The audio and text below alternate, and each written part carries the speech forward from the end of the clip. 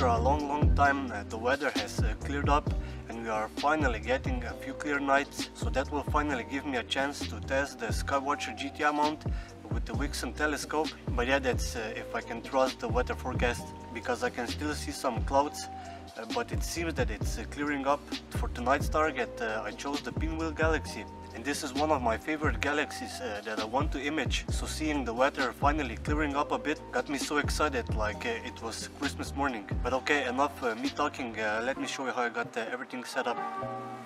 So tonight I'm using the Canon 350D, which is a really old and a cheap camera, but I'll talk more about it in the next video. I'm controlling my exposures through the SkyWatcher GTi mount using the SynScan app, and I got the camera connected to the mount with the cable that came with it.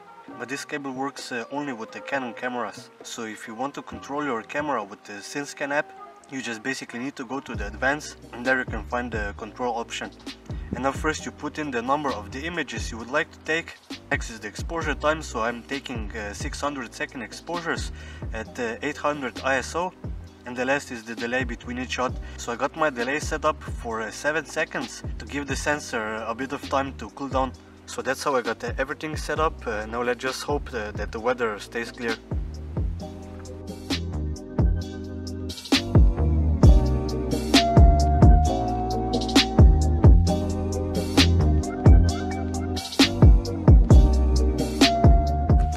Okay, so here we are, day 2. And that's because the weather didn't hold its promise. So after 2 hours the clouds came rolling in, and I had to stop.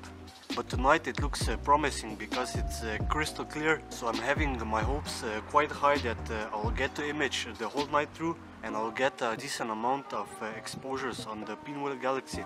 So I got my coffee. I'm sitting quite comfortably in my chair. I got everything set up already. Now all that's left to do is to start my imaging session and watch the stars fly by.